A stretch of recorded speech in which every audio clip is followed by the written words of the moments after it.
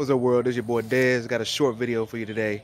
Just wanted to show you guys the progress on my corn. I started it in maybe late January, mid-January, in a little greenhouse kit, and then transferred it from there into what I have now in these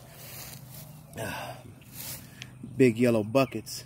I just got 2 plants right now. I'll be honest with you, though, I think birds got to the other plants.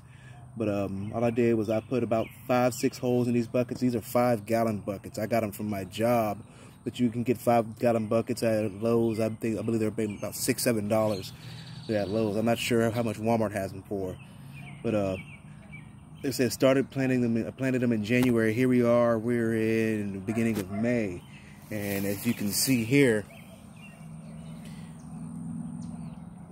that means we're making progress. That's going to be what's going to start the pollination progress on my corn. So when my the other plants start to grow, the cob starts to grow, it'll actually be able to be seeded and get me the actual corn on the cob. So I'm going to keep watering it, keep getting it get sun, make sure I watch it. If it gets too big, I'm going to go ahead and transplant them into maybe a bigger pot or a bigger bucket. But for right now, they're good. They should get it maybe to about 5-6 feet in those buckets right there. Any taller than that, then I'm probably going to change buckets out. Maybe I'm going to let it grow and probably check back with it here or update you guys, I should say, in about a month. And we'll be able to see the progress on those, and hopefully I have some corn on the cob for you to see. So again, always work well and stay safe.